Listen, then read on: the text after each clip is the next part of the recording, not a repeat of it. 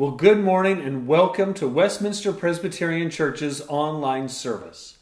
I am so grateful that you are joining us this morning and excited about the opportunity to worship together this morning.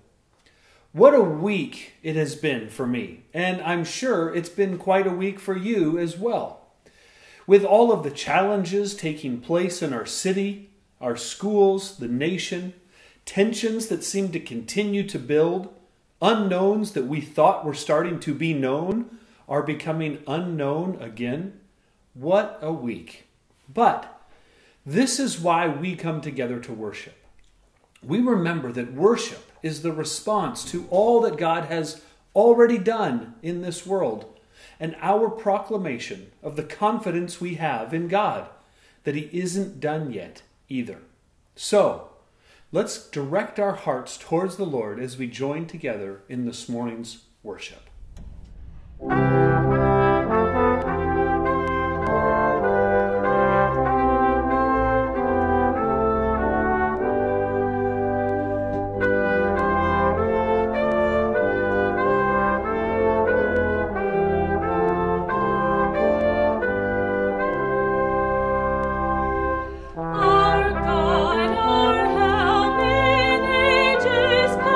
Our hope for years to come.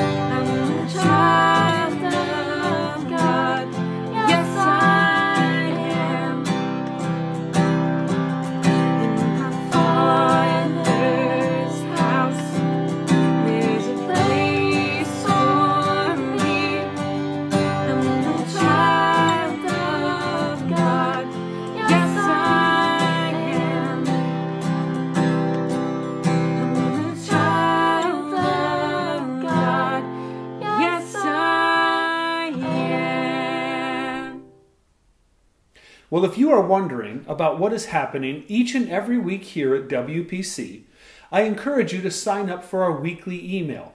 It's the best way to get information about all of our upcoming events. You can sign up by going to our website.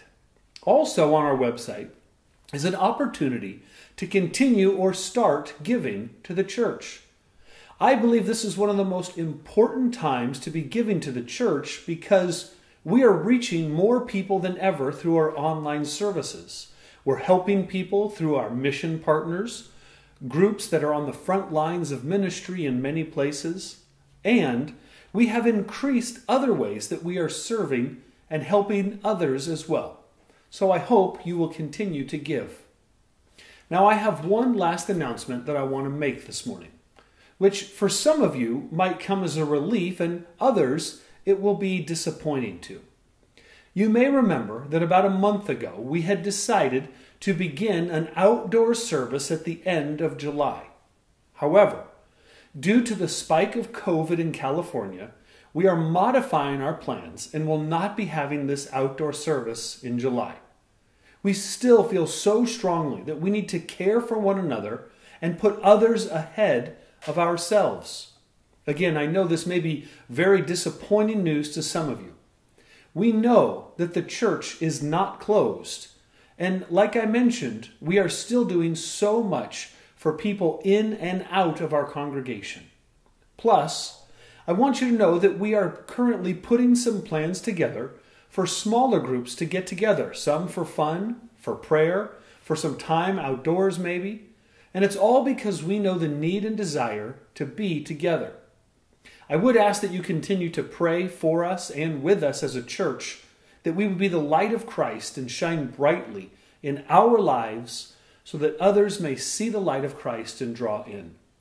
But please be patient with us during this time.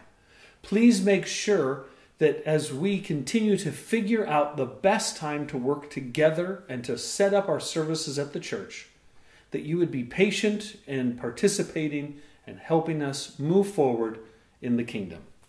But now let's continue our service. Good morning, everyone. I know things continue to feel uncertain around us, and it can seem like the ground is shifting beneath our feet. But we have a firm place to stand with God, and we get to worship Him this morning. I want to start our prayer time this morning with some verses from Psalm 18 that David wrote after God had faithfully delivered him from being hunted and killed by Saul when Saul was after him. So please join me in a time of prayer.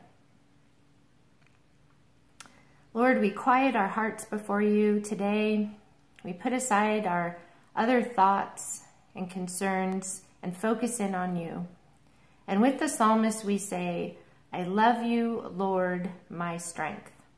The Lord is my rock, my fortress and my deliverer. My God is my rock in whom I take refuge, my shield and the horn of my salvation, my stronghold. I called to the Lord who is worthy of praise, and I have been saved from my enemies. We do praise you, Lord, as our strength, rock, fortress, deliverer. We acknowledge and pledge to love you first, acknowledging that all life and all strength comes from you. Lord Jesus, you have delivered us from our true enemies, from sin and death and the devil.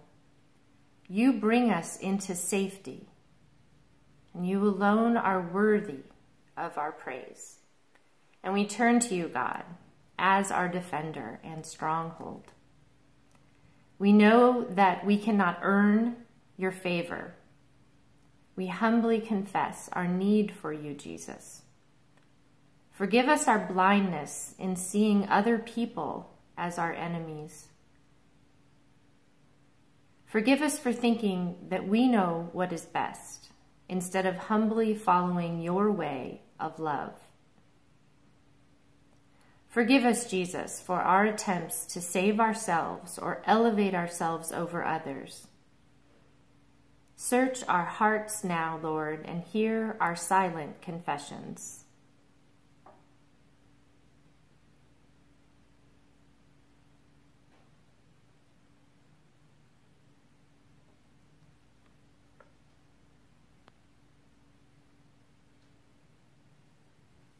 we do thank you, Lord Jesus, for being our salvation and our shield, for forgiveness in your holy name. God, our mighty rock and fortress, we pray for your strength and power to help our world. We pray for your light to shatter darkness. And we pray that more people would take refuge in your grace, Lord Jesus. And we pray for the voiceless. God, you see all injustice and all suffering. And we cry out with those who suffer and ask for you to intervene, Lord. Would you be a shield for those who are oppressed and suffering? And would you shine your light to show us your way, Lord? We ask, Lord, for healing that can only come from you, healing across racial and political divides in our country. And we pray for your church around the world, Lord Jesus. Unite us in our love for you by your Holy Spirit. May we elevate one another and outdo one another in doing good and showing compassion. Bind us together in your name, Jesus. And we pray for our local church as we stand on the rock of salvation in the name of Jesus. Give us wisdom to navigate well in these times.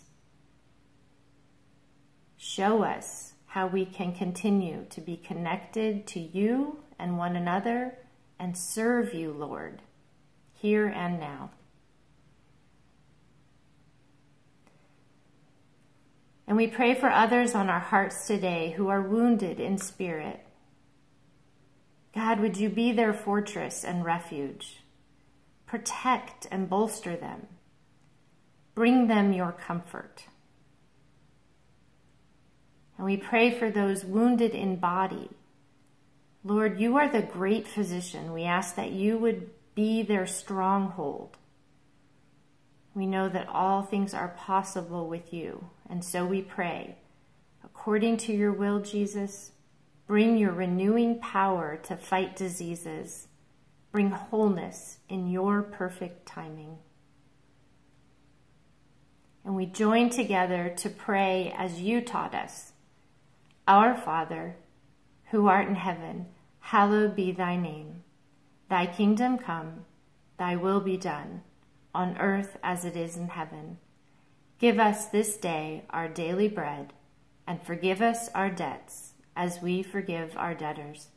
And lead us not into temptation, but deliver us from evil. For thine is the kingdom, and the power, and the glory forever. Amen. Who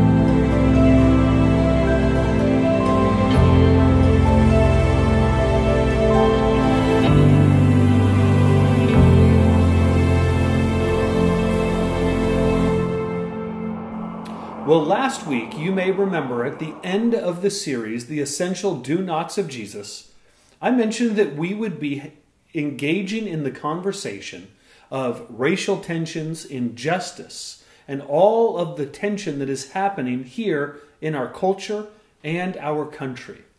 But what a week it has been. And the people and friends that I was going to bring in and interview as part of that conversation, it was amazing. One of them had some type of health issue. Another one was afraid that they had come into contact with COVID. And so we had to put a pause on those conversations. So today, instead, what we are doing is starting a new sermon series. But I want you to know, we will be engaging with those conversations, just not today. Once our friends get better and healthy and have self-isolated so that they are sure they do not have COVID, I will be sitting down with some people and engaging in these interviews to talk about how we as Christians, as followers of Jesus, should engage our current culture. So today I wanted to talk briefly about how remarkable the church is. And I feel so blessed to be able to get up each and every day, each and every week, and work with an incredible staff, volunteers, elders, and deacons, and everyone who is part of the church, including you. The church is remarkable, and not just our church. Well, none of it is really our church, it's God's church. And God's church is remarkable. In fact, how the church came into being is almost inconceivable. To modern friends and foes of the gospel of the church, of Christianity, the church, it seems, almost impossible to have come together the way it did. And yet, it is exactly the way that Jesus predicted. I wanted to tell you about one of my favorite biblical prophecies. And it's not in the Old Testament, but it is this amazing prophecy that Jesus makes. One day, while Jesus was in Caesarea Philippi with his followers, he stops and he says, okay, let me tell you what is going to happen. I'm going to establish a brand new movement. I'm going to establish a brand new congregation. I will build my ecclesia. And he says, and the gates of hell, the gates of Hades, death itself will not overcome it. Peter, not your death. John, not your death. Not even my death will stop it. And friends, it didn't. And it won't. Because the church was a really big idea. Because the church wasn't even our idea. It was our Savior's idea. And the fact that the church got started at all, the fact that it survived the temple and the empire of Rome, there is no good explanation for why it continued, except for the explanation we find that was written by Luke in the book of Acts. But first, I want to share with you a quote that I picked up from a conference I attended a couple of years ago. The quote is from the author Jordan Peterson, and he's an interesting author. Some people absolutely love his writing, and others are really appalled and dislike his writing. But I want to share this quote with you to remind you how remarkable the church is. The quote is from a book called 12 Rules for Living. And I'm not necessarily advocating you go out and get this book, but I love the quote that comes from it. Because the quote is about you, it's about me, and it's about the church and the influence of Jesus and Christianity. He writes, Christianity achieved the well-nigh impossible. Exactly. The Christian doctrine elevated the individual soul, placing slave and master, commoner and nobleman alike on the same metaphysical footing, rendering them equal before God and the law, to which we would say, of course. But the author is about to remind us, no, not of course. This was unheard of. The implicit, transcendent worst of each and every soul established itself against impossible odds.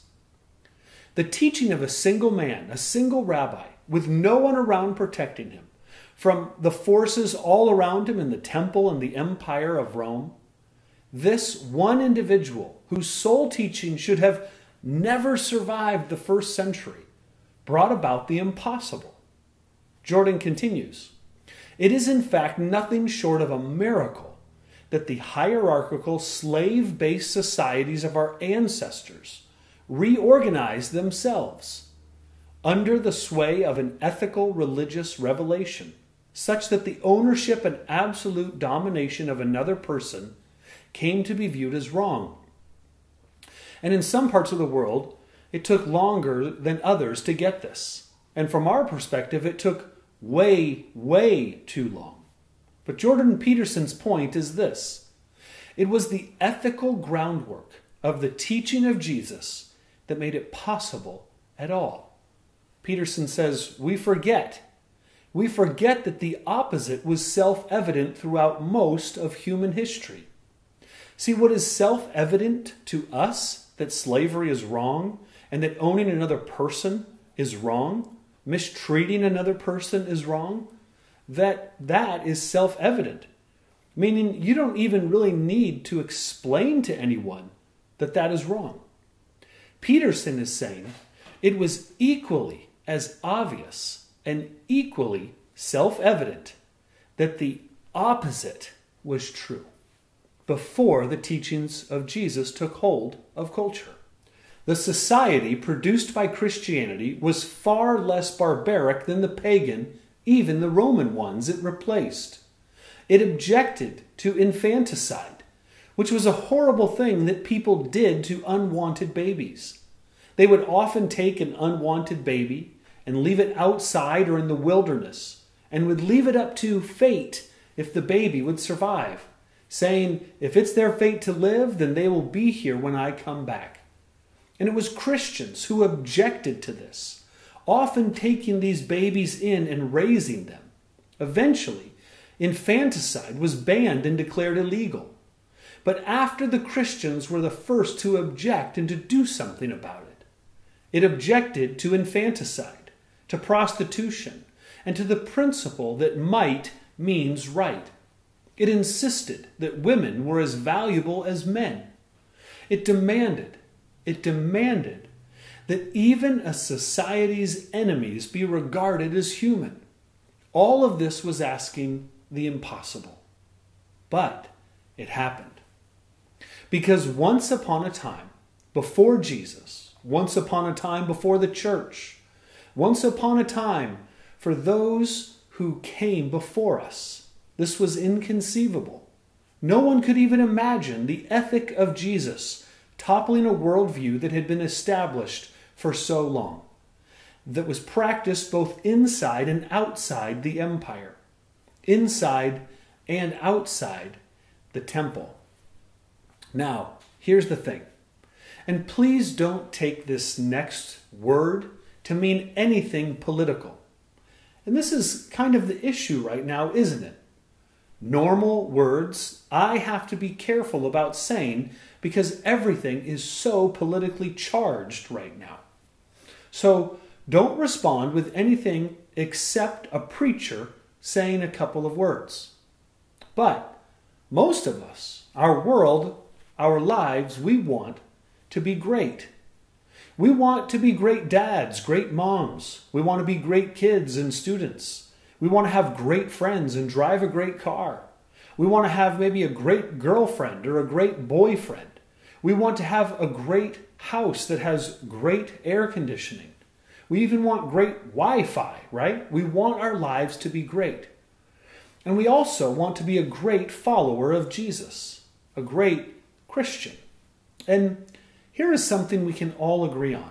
We want all of those things and more to be great, but we want them to be the Jesus version of great. And maybe you remember this.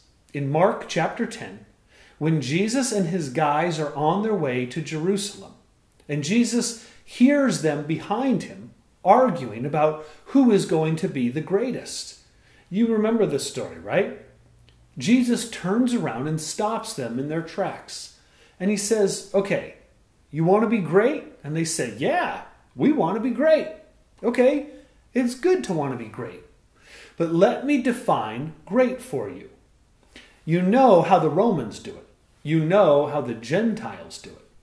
You know the ones with the power, they keep the power. They leverage the power to make sure they get everything they want. It's like the pyramid scheme, and they are at the top, and they leverage all of their power and influence to make sure they get what they want and keep what they want. You know, that's how it works, right? And they're like, yeah, you see, that's why we want to be great. Because soon, Jesus, you're going to go to Jerusalem, and you're going to move from being rabbi and switch to king. And we know we can't be number one because you're number one. But we want to be right up close to the top. Maybe 2, 3, 4, 5, 6.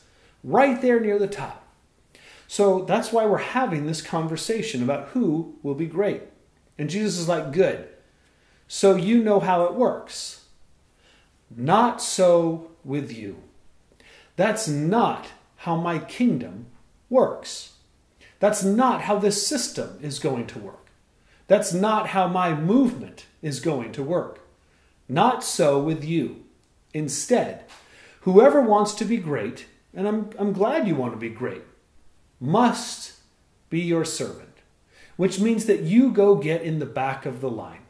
And whoever wants to be first must be slave of all, which meant something to them. And it means something more to us right now too, doesn't it? Which means that you go get in the back of the line. Then Jesus makes this statement, which are kind of like our marching orders. He makes this statement that turned the world upside down. He makes a statement that we should all commit to memory. He says, guys, look at me. For even the Son of Man, talking about himself, for even the Son of Man did not come to be served, but to serve, and to give his life as a ransom for many.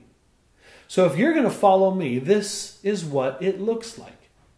And in this moment, Jesus became the king who came to reverse the order of things. He would be the king who would lay down his life for his subjects before he asked his subjects to lay down their lives for him. And the cool thing is this. In the book of Acts, they got it. You know what the first problem with the new church is in the book of Acts? It's that we can't get Peter and Andrew and James and John to quit serving widows. They're like, look, guys, we know you got it. We know you are humble. We are humble. But look, you are the only ones who spent time with Jesus, and we need you to preach. Yeah, I know, but we don't want anyone to think we're too uppity or that we're too good. No. We got it. We got it. You're serving. You're doing what Jesus commanded, okay? Nobody thinks that you are too uppity. No, they won't. Now, let us serve the widows so you can go and preach and teach. And then, a culture that worshipped violence, celebrated violence, worshipped power, a culture that worshipped victory. The ruling class found this to be appalling. It was so against the nature of how things were. It was so against everything they thought how the world was supposed to operate. But for those who benefited from this upside-down kingdom, they found this to be very, very appealing. And eventually, it became contagious. And eventually, a Jewish sect with no leader, no land, no military, no earthly authority survived, multiplied, and eventually changed the world. Now, why am I telling you all this? Because this is your story. This is how it all got started. This is our history. And this is our way forward. This is why how you live is so important. This is why how you treat other people is so important. This is why growing your faith is so important. This is why the money that you give to church and other organizations is so important. Why every service we hold is important. It's why you serve the church is so important. Why every middle schooler and high schooler who is discipled or baptized is so important. How you care for people is so important. Why our children's ministry is so important. And this is how we become and show what Jesus said, that we are to be the salt of the earth. How we show that we are the light of the world.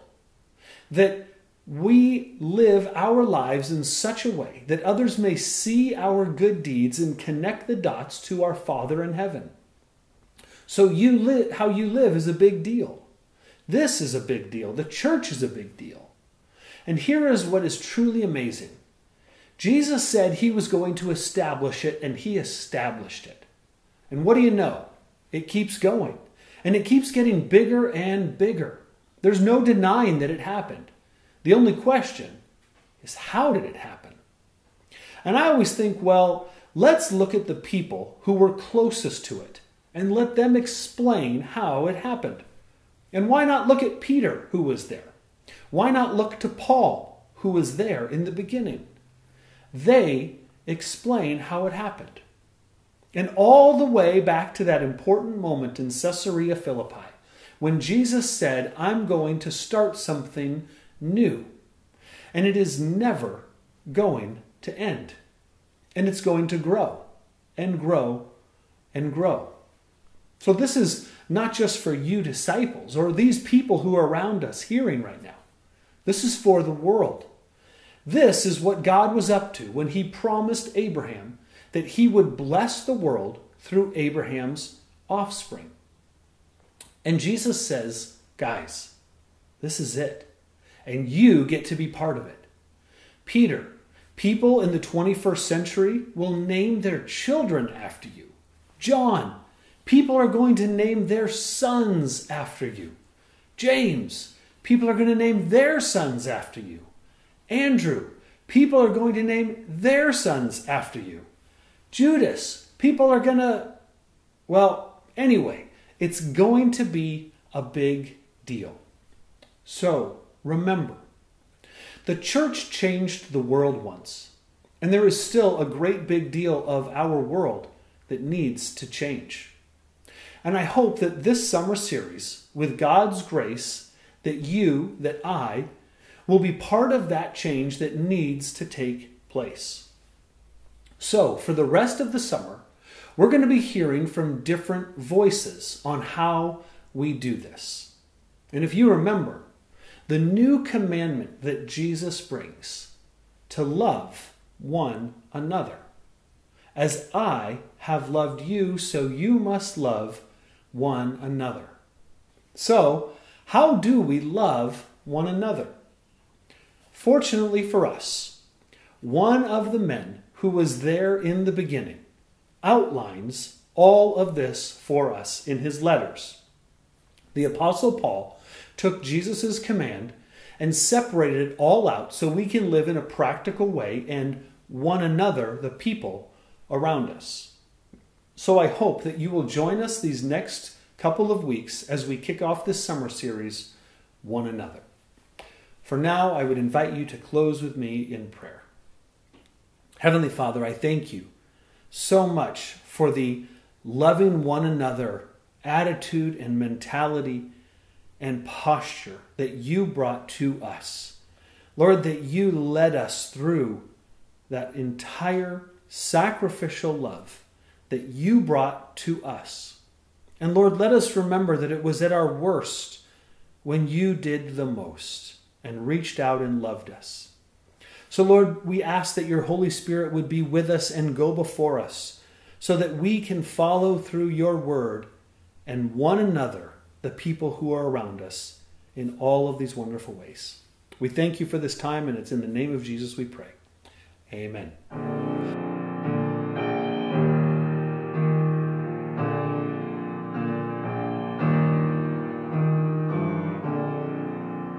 Are you hurting?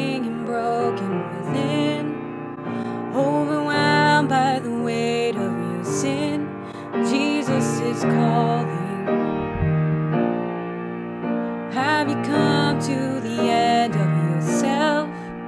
Do you thirst for a drink from the well? Jesus is calling. Oh, come to the altar. The Father's arms are open wide. Forgiveness was bought with the precious blood of Jesus Christ.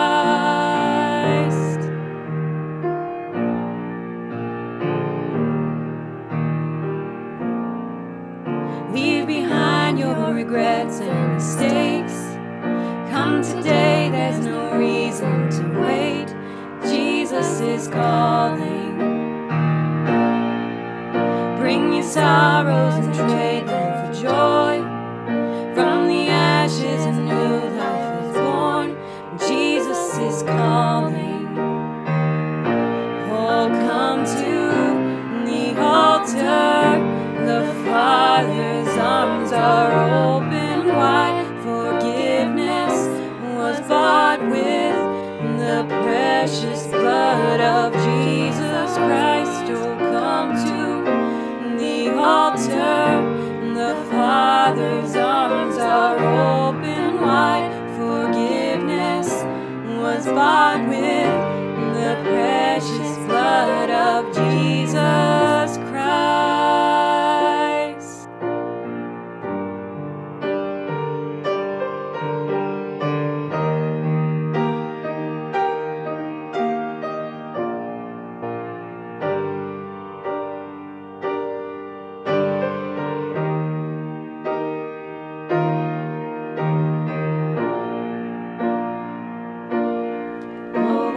Savior, isn't He wonderful? Sing hallelujah, Christ is risen. Bow down before Him, for He is Lord of all. Sing hallelujah, Christ is risen. What a Savior, isn't He wonderful? Sing hallelujah, Christ is risen. Bow down before Him, for He is Lord of all. Sing hallelujah, Christ is risen. Oh, what a Savior, isn't He wonderful? Sing hallelujah, Christ is risen. Bow down before Him, for He is Lord of all. Sing hallelujah, Christ is risen.